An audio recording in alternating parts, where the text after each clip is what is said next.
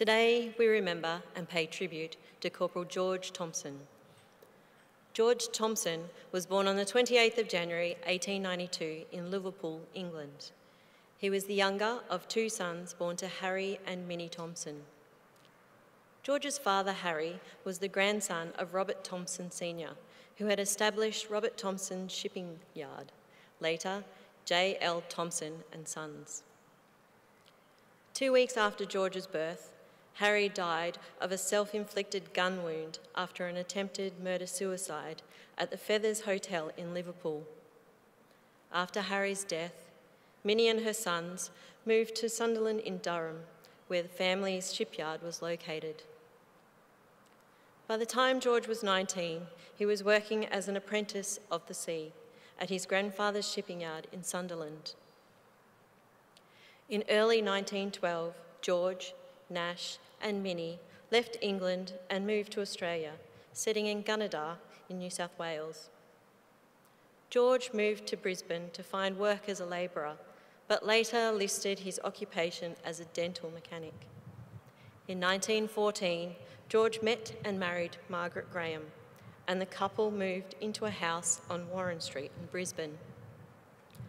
George enlisted in the Australian Imperial Force on the 19th of May 1915 in Brisbane. At the time, Margaret was 3 months pregnant with their first child. George was allotted to the reinforcements of the 25th Infantry Battalion with the rank of corporal, and he began training at a Nogra camp on the outskirts of Brisbane. Nash enlisted 3 weeks later at Liverpool Depot in Sydney, joining the Light Horse as a trooper. He would go on to rise to the rank of sergeant, surviving the war and returning to Australia in March 1919. After 3 months of training, Corporal George Thompson departed Sydney in HMAT Shropshire on the 20th of August 1915, bound for Egypt and then in Gallipoli Peninsula. He arrived on Gallipoli on the 12th of October 1915 and was taken on strength of the 25th Battalion.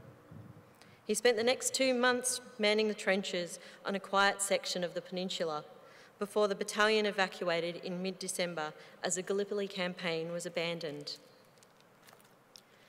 Margaret had given birth to the couple's only son, Neville, on the 4th of November 1915. George would not meet his son. Arriving in Alexandria in early January 1916, the 25th Battalion took up positions defending the Suez Canal in the city of Ismailia. On the 7th of February, George was admitted to the 7th Field Ambulance, complaining of a headache and pain in the back of his neck. Over the next 3 days, he was transferred through casualty clearing stations and the ambulance train to the No. 4 Auxiliary Hospital in Cairo. George was declared dangerously ill with cerebral spinal meningitis, suffering from headache, neck pain, fever, and sudden fits of vomiting. From the 11th of February, his condition worsened. At 8 p.m. on the 14th of February 1916, Corporal George Thompson succumbed to his illness, dying in his bed at the auxiliary hospital. He was 24 years old. George's remains were buried in the Cairo War Memorial Cemetery. At the end of the war, an Imperial War Graves Commission headstone was erected over his grave, bearing the inscription selected by his family, "His duty duly noted." His name is also listed on the Roll of Honour on my right, among almost 62,000 Australians who died while serving in the First World War. His photograph is displayed today by the Pool of Reflection. This is but one of many stories of service and sacrifice told here at the Australian War Memorial. We now remember Corporal George Thompson, who gave his life for us, for our freedoms, and in the hope of a better world.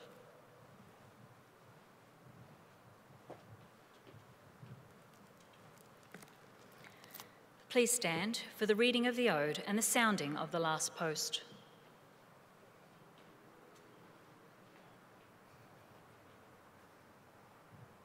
They shall grow not old as we that are left grow old. Age shall not weary them, nor the years condemn. At the going down of the sun, and in the morning we will remember them.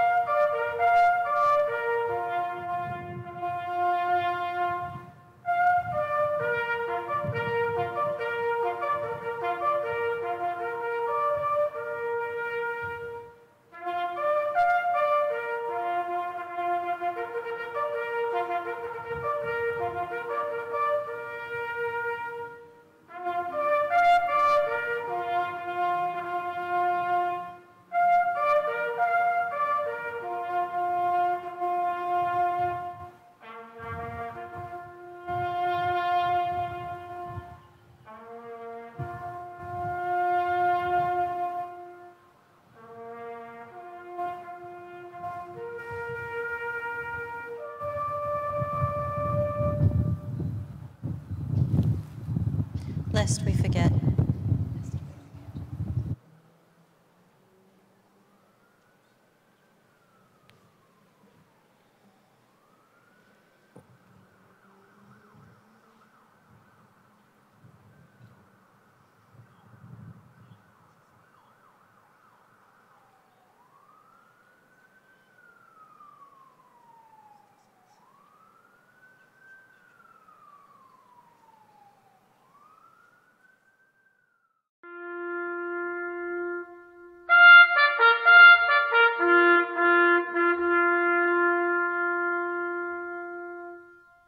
They shall grow not old, as we that are left grow old.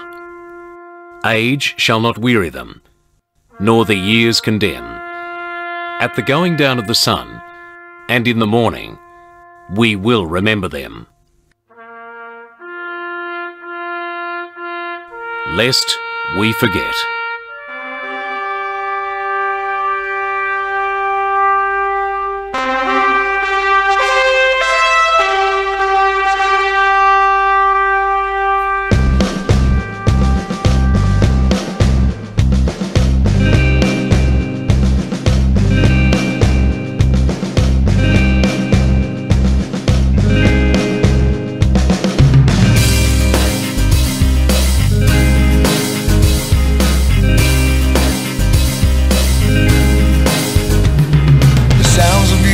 Marching bands ring out in the street, the stomping of 10,000 shoes, the throb of marching feet.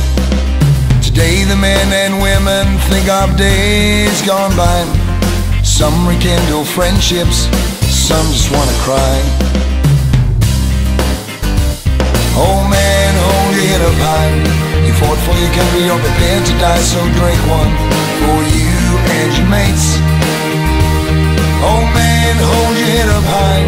There's only one question, the question's why. Why did it all have to be? Why did it all have to be?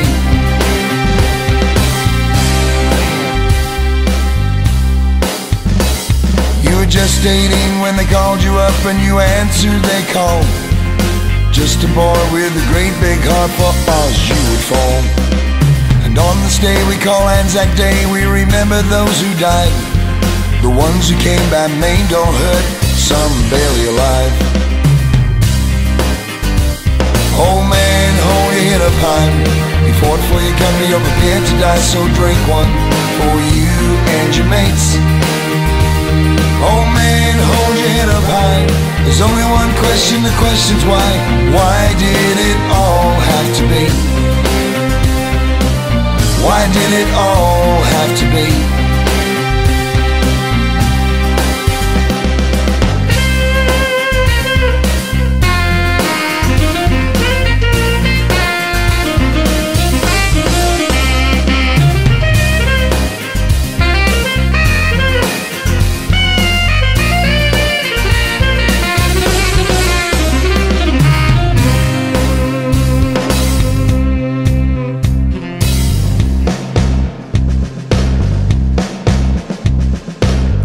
battle's over, so they say. For us it's just begun. The memories never leave us. One for all for one. The battle's over, so they say. For us it's just begun. The memories never leave us. One for all and all for one. The last post sound, the end is near. The final outcome's round. The old men start to make their way on, homeward bound. They've lasted one more Anzac Day. Will it be their last? And if it is, I know that we will remember the bloody past. Old man, hold your head up high. You fought for your country, you're prepared to die. So drink one for you and your mates. Old man, hold your head up high. There's only one question, the question's why. Why did it all have to be? Why did it all have to be? Why did it all have to be?